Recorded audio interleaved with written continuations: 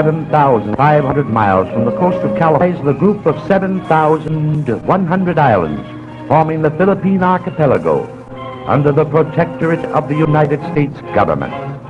And as part of this group is the island of Jolo, also under the protectorate of the United States government, but the actual regional ruler is the Sultan of Sulu, head of the Mohammedan faith of the Sulu archipelago and Borneo.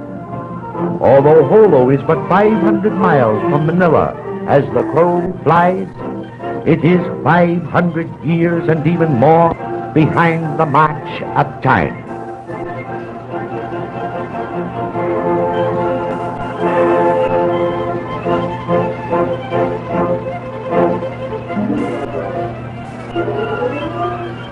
The Chinese pier, built on the fever-infested mudflats, and the squalid, odious nipa shacks of the native Moro seemed hardly the background for romance. The Moro has refused the advances of civilization, and although living under the American flag, spurns its protection. He is never without his deadly barong, boro, or kris, long, broad, razor-edged blades of Damascus steel, forged in their blacksmith shops, just as they were centuries ago. The man who keeps the home fires burning with the same bellows his ancestors used.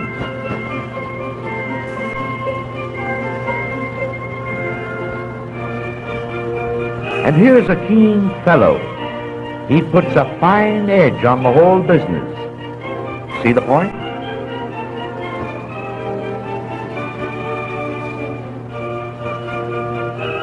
The betel nut is the native chewdum. This betel nut eater answering the call to mess. And what a mess.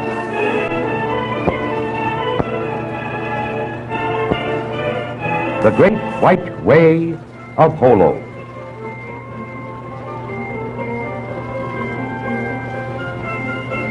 The marketplace. A native drove us in, and the smell of stale fish drove us out.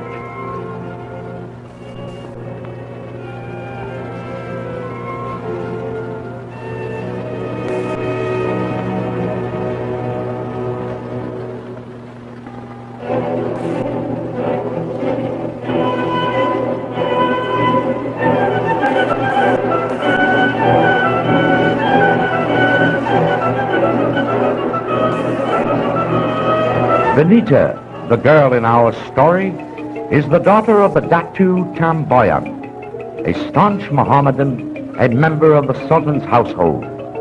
Benita, unknown to her father, has given her heart to Asan, an unbeliever.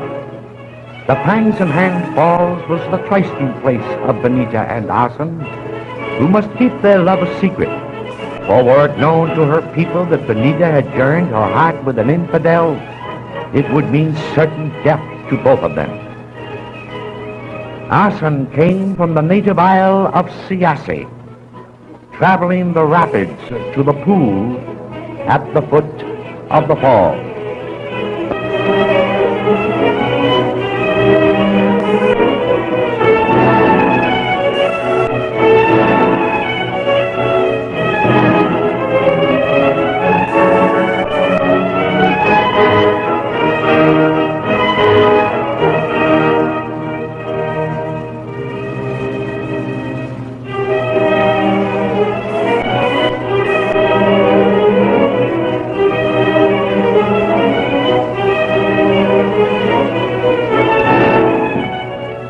The porcupine fish, a very ugly fellow, but he has his good points.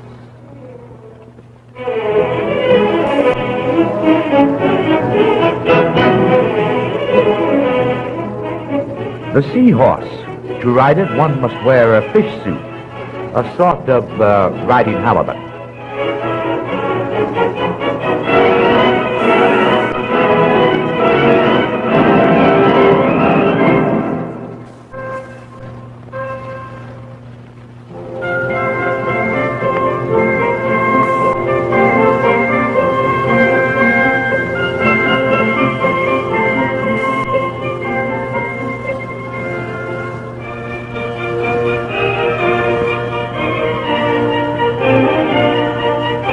has been truly written.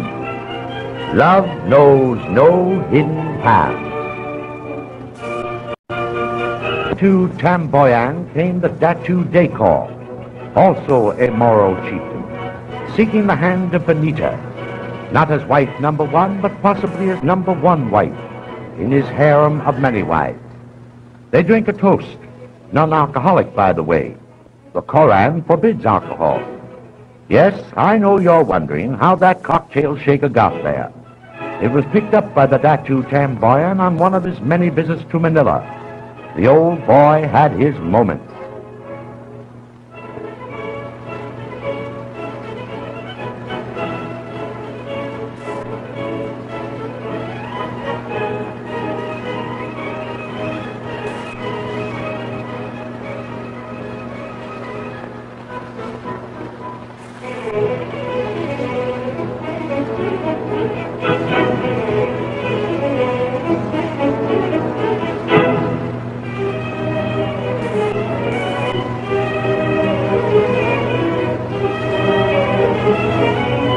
Benita is introduced to her future husband, who creases her forehead. This is a Moro's substitute for a kiss. They can have it. Benita senses that her fate has already been determined between her father and the Datu Dekor. Her father tells her he has made up her mind that she is to become one of the wives of the Datu Dekor. Benita is stunned. She cannot even hope that Asan, though he would brave the wrath of the Moros in an alliance with her, would be acceptable by her people. His paganism is an insurmountable bar. Father commands, and she must obey.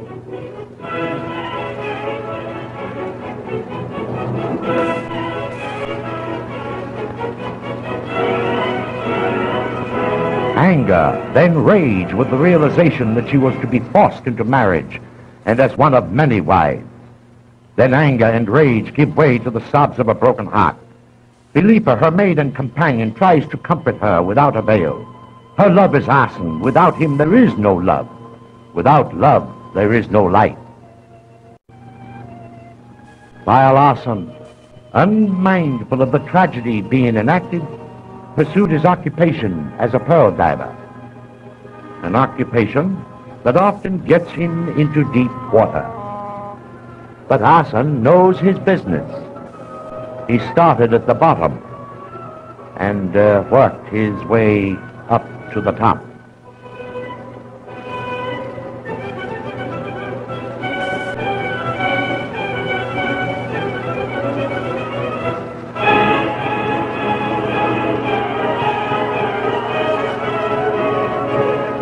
Just a shell game. Pearl fishing is the main commercial effort of the Moro. The perfectly matched pearls of the world come from the bottom of the Sulu Sea, and Asan hopes to recover a gem as his dowry to Benita.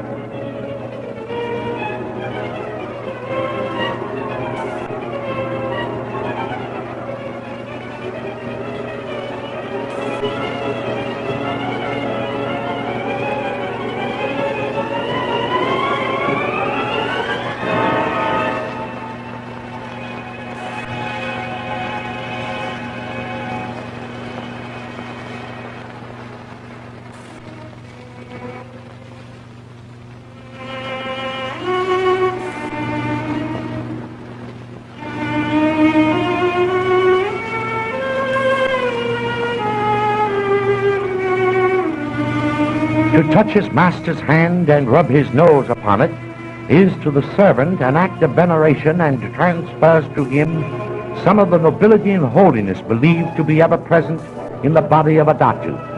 The servants of the Datu Tamboyan are commanded to spread the glad tidings of the betrothal of his daughter to the Datu Dekor.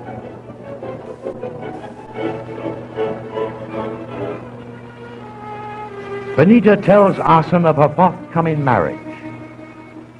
He pleads with her not to sacrifice their love and future happiness to uphold an old tradition. Benita, dutiful daughter that she is, tells Arson that she must abide by the wishes of her father and hold fast to the faith of her people. Arson pleads. Nothing must stand in the way of their wonderful love. She must flee with him to his people and his father's protection. Ptpa, following the dictates of her heart, agrees. Plans are made for the elopement. Arson will call for her before the date set for her marriage to the Ctto IMDB.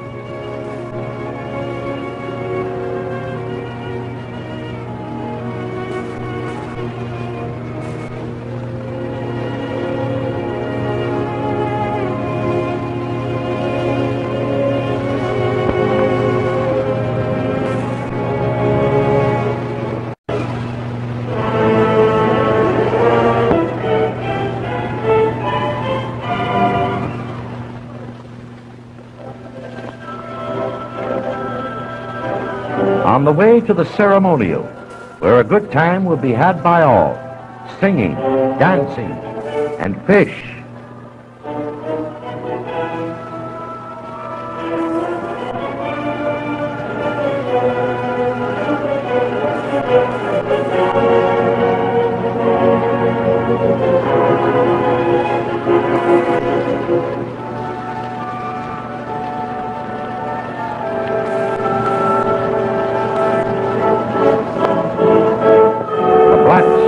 On the sail of a Ptpa denotes a home of mourning. The boys aren't very far behind the girls. Ain't it the truth? To us, the ceremonial dances of the morrow may seem silly and facile, but to the morrow it is sacred. Each dance, each step has its meaning. Here we have the dance of the guardian of good and the spirit of evil, really a combat to influences that may hover over the bride and groom to be. The spirit of evil must be conquered.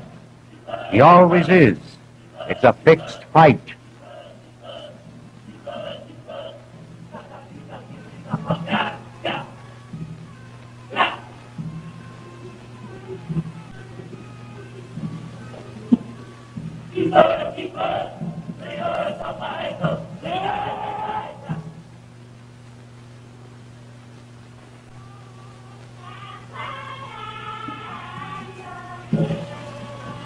Mother says, Kumbosagi, meaning get an eyeful, baby, because someday you may have to go to the match yourself, or words to that effect.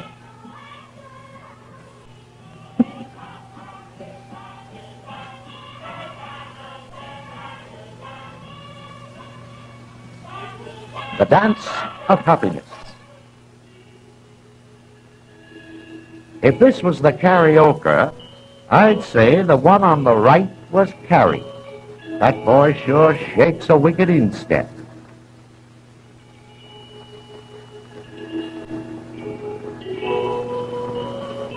The dance goes on to the music of the gabong. Every little movement has a meaning all its own.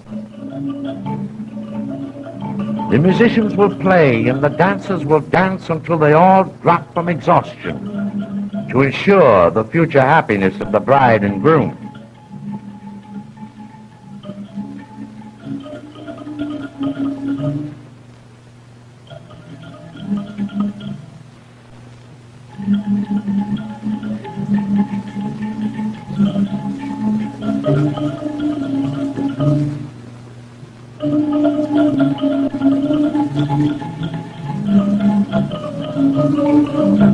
But the future holds no happiness for Benita.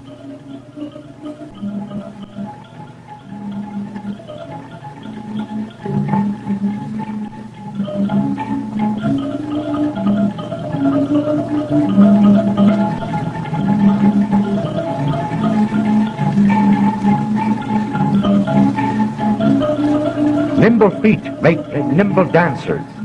Therefore, the youngsters start at an early age to make the foot muscles limber. This makes them good dancers and incidentally improves their understanding.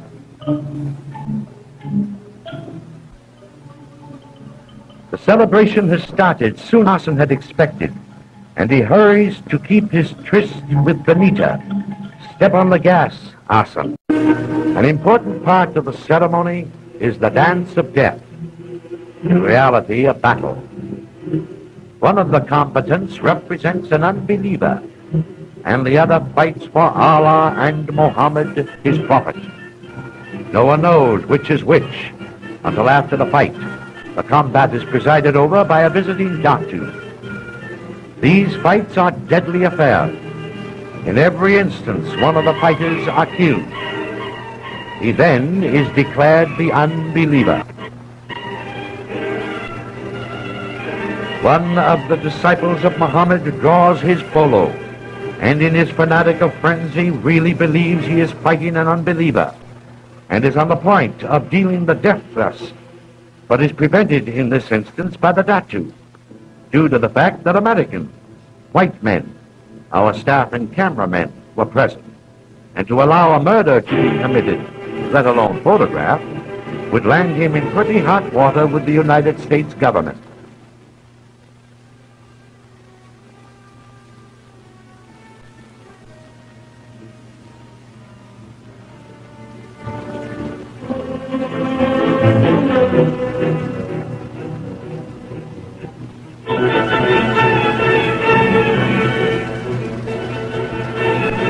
The season of the typhoon has started, an evil omen. Asan, on his way to Benita, learns that the preliminary ceremony is about to end, and the wedding of Benita and the Datu Decor will take place on the morrow.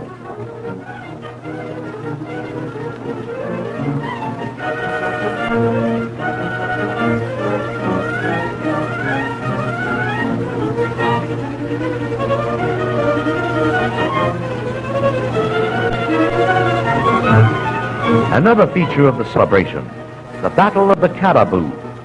Again, to keep alive their religious fanaticism, one caribou represents the believer, and the other the unbeliever. And again, no one knows who is who until the fight is over. Of course, the caribou don't know this, but being bull-headed creatures, they are always ready to horn in on a fight. The caribou are held by ropes to prevent them from running away. And as they circle around, the boys holding them get the thrill of a merry-go-round ride, minus the brass ring.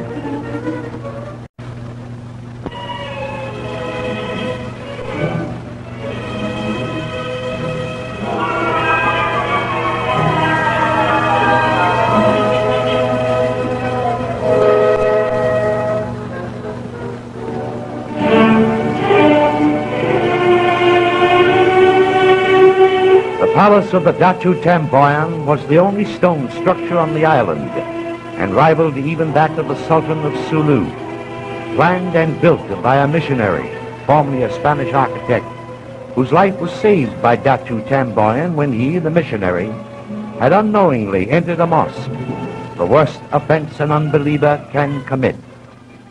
Asan, through circumstances rather than by design, calls to take Benita with him at the only hour when discovery is less likely, the siesta hour. Benita is torn between love and duty. Asan beseeches her not to fail him. Though her love for her father is strong, her love for Asan is stronger. She will go with him.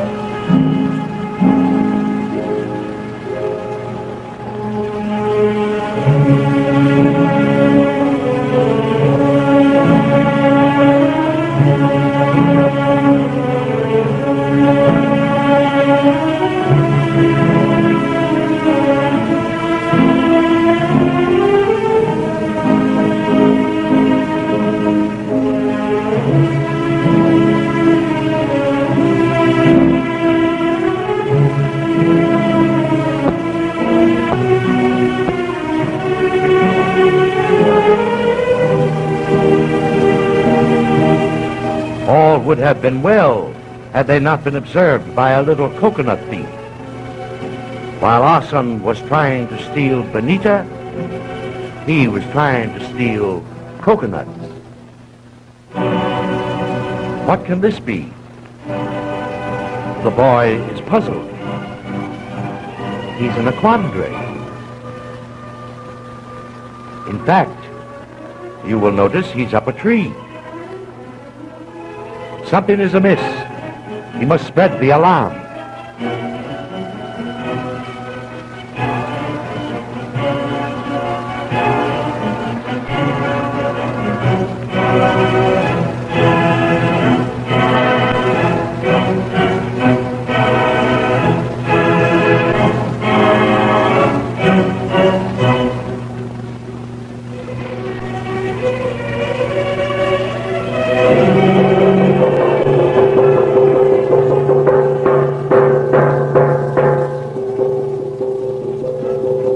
And the natives hastened to answer.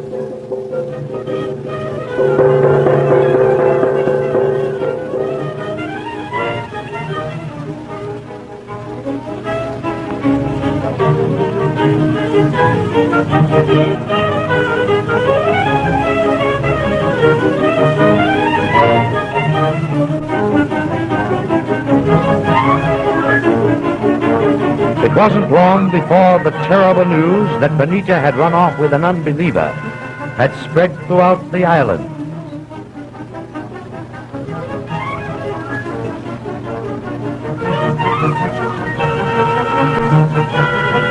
The only horse on the island, and when he goes the way of all horseflesh, the chances are there will never be another.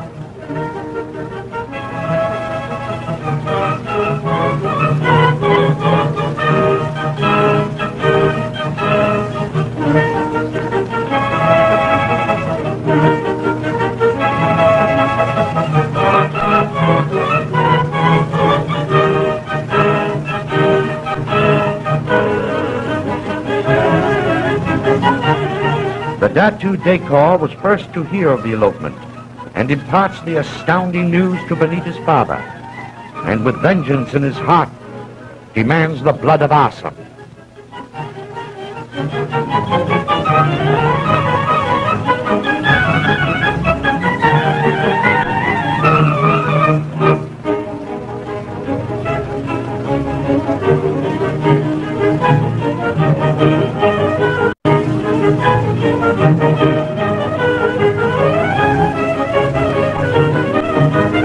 The natives answer the Ctto Tomboyan's command to unfurl every vinter's sail, to search every island until the elopers are caught and the unbeliever brought back to be sacrificed.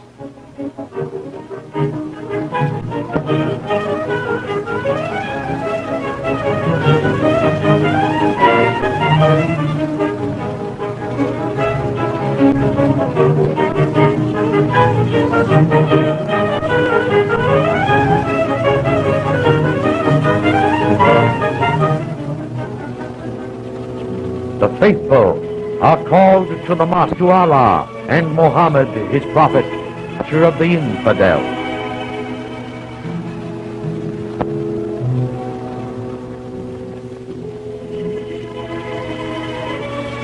And soon the walls of the mosque resound with their cry, for vengeance.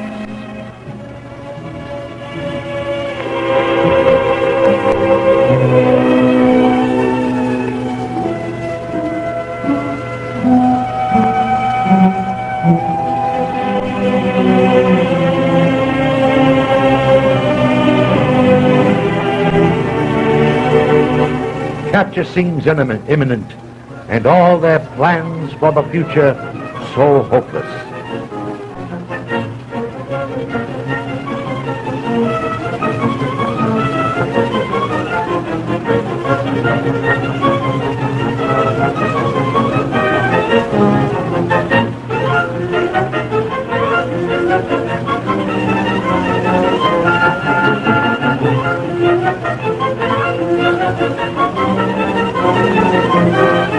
Our son lands on one of the many uninhabitable islands in an effort to outwit the pursuers.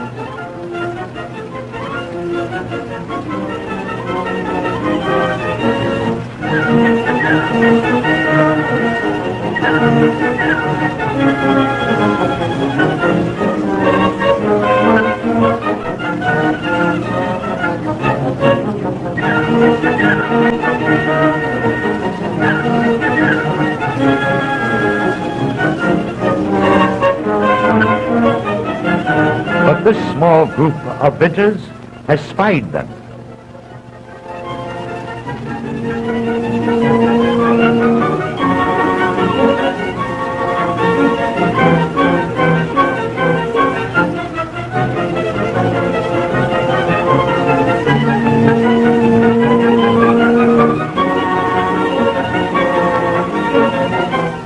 Their one chance for safety lies in the heart of the jungle. At that moment, a swarm of screeching bats appeared, a sure omen of impending evil.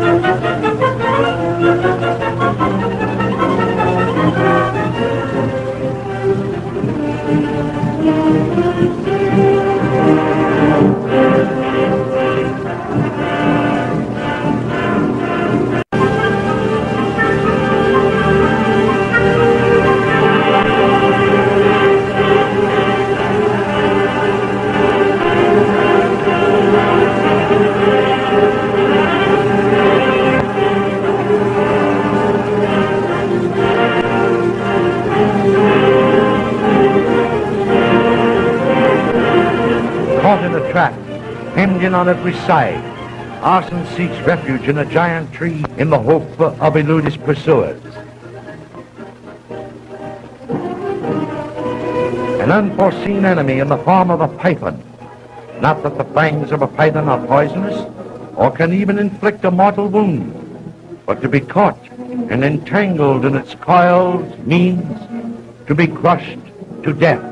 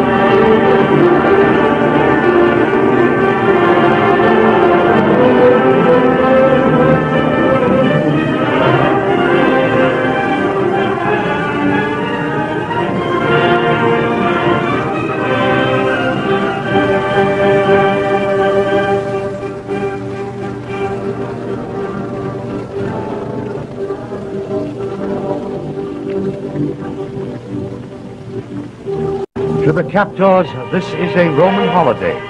It isn't often they are privileged to capture and taunt an unbeliever.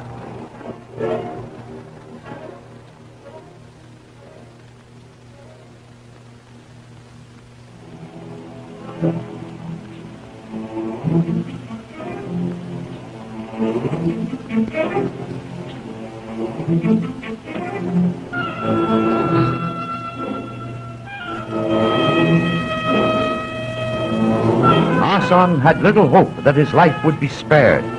He was resigned to whatever fate awaited him. But he tells the Datu Tamboyan that he loves his daughter, and if he will give her to him in marriage, he will embrace the faith of Mohammed and together with Benita devote his life to her people. The Datu de Castro, in his hatred and anger, calls Benita an unspeakable name.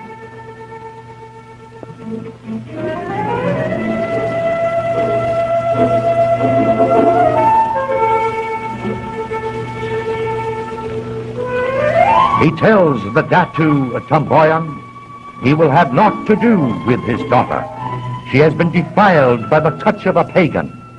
He wouldn't have her in his harem at any price.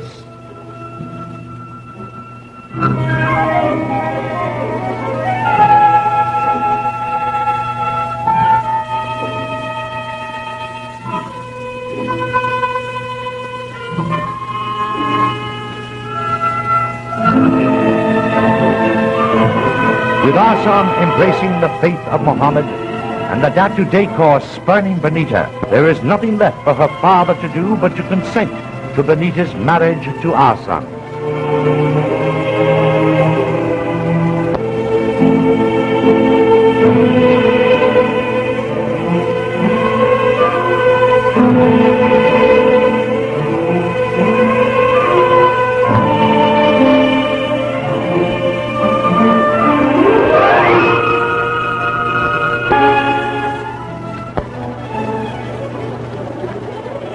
Arson signifies his acceptance of the customs of the moral Mohammedan by taking a whiff of Benita's father's hand.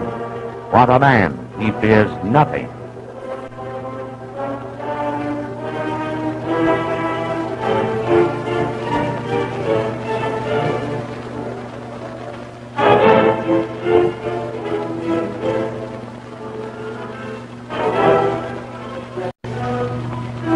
And so came the day of days, their wedding.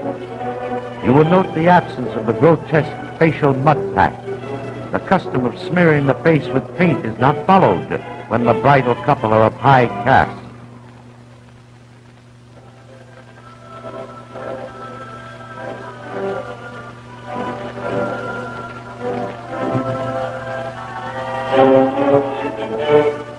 A manicurist's dream come true. Benita's going to nail Arson at any cost.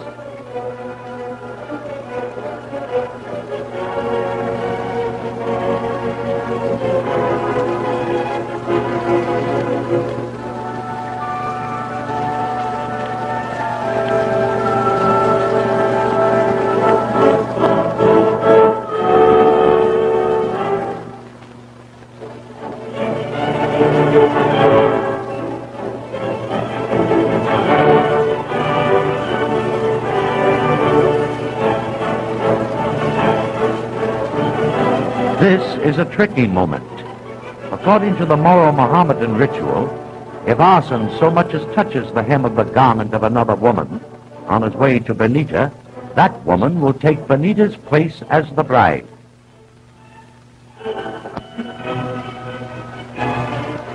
Three times is Benita turned around on a pillow to signify she will obey the word of her new lord and master. This is the turning point in her life.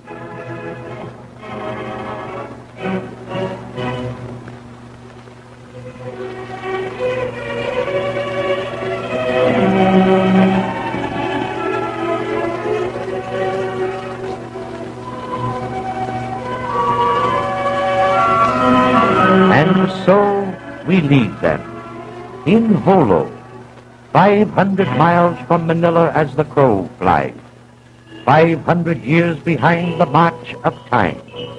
Everything different except love. As has been truly written, love knows no hidden past.